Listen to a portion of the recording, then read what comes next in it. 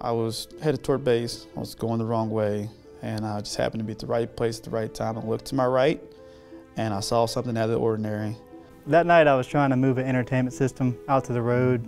We had broken the bottom shelf, and I forgot about the bottom shelf being broken, and it was glass. So when I got to the road, I went to lower the entertainment system, and when I did, it went through the back of my leg.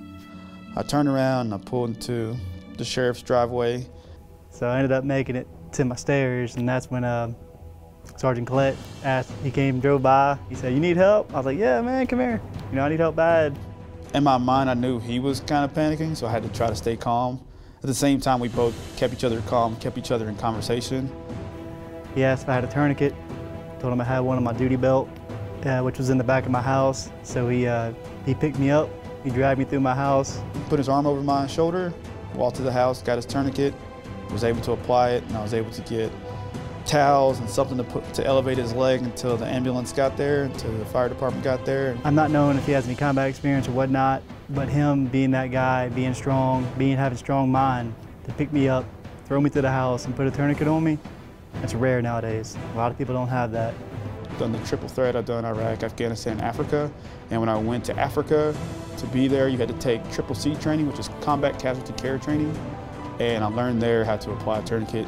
After the incident, I felt a little shaken. I'm not gonna sit here in front about it. Like I said, I hadn't seen anything like that since I had left Afghanistan. It was kind of surreal to be able to help somebody in that situation and be able to help him get to the hospital and whatnot, and reassure his wife like everything's gonna be okay.